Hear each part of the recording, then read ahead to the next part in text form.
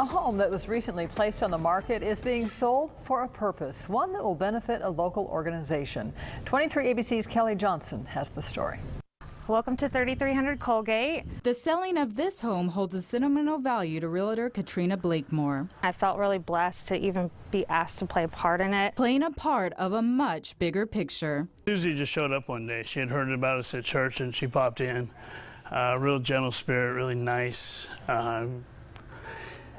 Yeah, just you could just tell right off the bat, you know, just the love that she had, and she just kept showing up. After getting involved with the Magdalene Hope Ministry, Susie Torres quickly became lead volunteer. So we offer a safe living facility to women who are being sold who want a way out. Her passion for the organization continues to live on even after her tragic passing.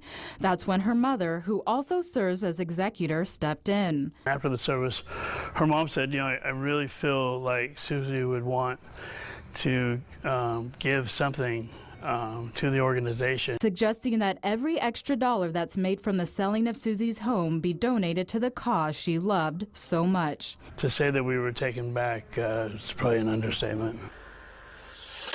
Renovating the home was no easy task. It was all dirt. Lots of work has been done here, new painting, new carpet, some electrical work, some new sod, new fencing. Using the financial help of Susie's mother in his own hands, the key was to remain focused. Just took some time and some effort and diligence. Keeping in mind what it's all about. It's going to be a great tribute to Susie because she's up in heaven looking down, just extremely happy, I'm sure, just so happy to be giving back even when she's not here. Kelly Johnson, 23 ABC.